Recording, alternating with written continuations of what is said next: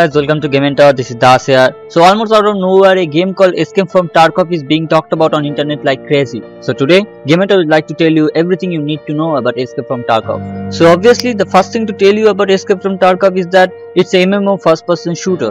The game takes place in the fictional city called Tarkov. The city itself apparently exists somewhere in Russia, but it is not a Russian city, quote unquote, but rather some type of settlement for a conflict is going on between Russian military and United Nations. As with a lot of survival game, you will be battling everything about military force to apparently handle environment. Illness is a part of the mechanics and radiation poisoning counts as an illness. Well, they haven't explicitly said anything. It sounds kind of like there might be kind of nuclear situation going on there. Whether there is a full-on nuclear war going on, I don't know. But something is certainly poisoned the landscape, radiation poisoning to be mechanic. There are people that are saying there is lot in common with the division. It may be superficial or it could be more as well. It's a little bit early for that, but there are very obvious similarities. Certainly in concept they both sound like a very similar game to me, except for the obvious difference would be the first person shooter versus the third person shooter, which is what the division is. And just to preface all the information, I may at time reference the division, but this video is not direct comparison between the division and the Escape for Tarkov. Now I'm gonna go ahead and say the very first thing I know, that this looks like a AAA game. It's actually being developed by a fairly small studio in St. Petersburg, Russia by the name of Battle State Games. One of the devs were called Tarkov, as you remember, was a very awesome game, and the studio itself is previously responsible for the game called Contact Wars, which this game apparently shares a world with, not that they will ever intersect. If this game are coming out of EA, probably wouldn't be the impressive thing, but for a game that is in AAA, look AAA with this kind of attention to details, it's pretty extraordinary actually. The environments, the guns, the animations, it's all very impressive, and I'll go into animations in a second,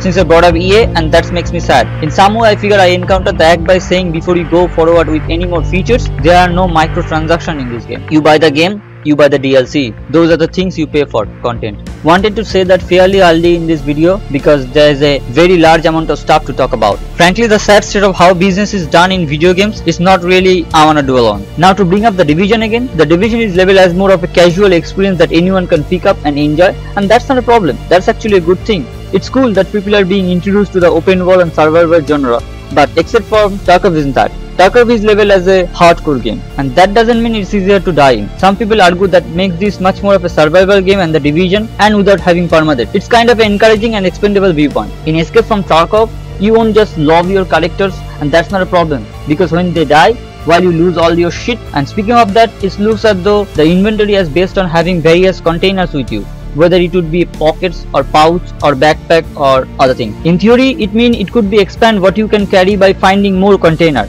But again, you only live once. So if you find more containers and fill them up with whole bunch of stuff, just hand it over to real nice inventory or your enemy. So you probably wanna be strategic with that kind of thing. I'm making the assumption that you probably leave containers in various locations if you want to, because again, this is a very hardcore game. But the developers talked about realism quite a bit. It seems like that kind of element of the strategy, that's something you definitely wanna engage in. My fingers are crossed because the possibilities in this game are actually pretty expensive. The combat itself is quite fluid with a very realistic gun mechanics. In fact, in order to talk about how fluid, we need to talk about the animation systems. Animation in this game is combination of procedural animation with a actual keyframe animation. This allows them to do a lot of complicated movement in characters, environments and guns themselves. That's also contribute the actual mechanics of the game, particularly the gun mechanics. Now, something that is pretty impressive to people who want to play this game is that lot of actions are done to the gun is multiple animations. For instance, reloading, there are not only single reloading animations. Depending on how much experience your character has, he may simply throw the magazine, he may switch it out and save the magazine, and that's just the magazine alone. That looks varied. Shooting looks varied, jamming the gun has to look varied, switching the gun has to look varied. Frankly, there are a lot of animation in this game, and it's all seamlessly integrated itself into this game. The character and clothing systems are also very impressive. The studio posts videos in YouTube channel that go into pretty intensive details for a smaller studio without access to hundreds of millions of dollars. This stuff is really impressive, I have to say.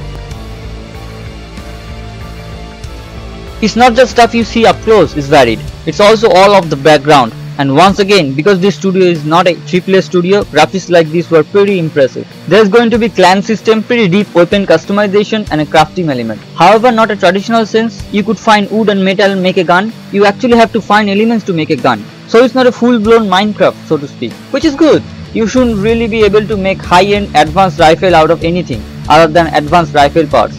And that makes sense. So that's exactly sets the game apart. Why you gonna play Escape from Tarkov over Division, and why you gonna play over DayZ, H1Z1 or whatever. There is over 5,000 of this game that are out, and frankly some people consider overplaying genre. Would you be really think about something that hasn't come out that's just a bit of junk other than genre? As fun as all those games are, they are all pretty last gen. While the Division is an impressive game, it's not really the same type of game. It's kind of being hailed as a survival game, but it's not a survival game in a sense that many people on the PC play survival games. If you ask me, this game kind of looks like what they're trying to do is that be the next gen. And really, all of the survival game are kind of not developed by AAA, because AAA often wants to appeal to the biggest audience possible. Therefore, they often don't really consider modes like permadeath, because it can be often by alienated by casual audience. If the game is really the survival game, it is by definition not for casual players. And Escape from Tarkov is really does not look like that it's going to be a casual favorite, so to speak. Pretty much everything about the game bleeds hardcore. Well, I can't say whether the gameplay is good or not. It looks pretty solid though. All of the things that developers talked about their developers diary is about how cool the gameplay is.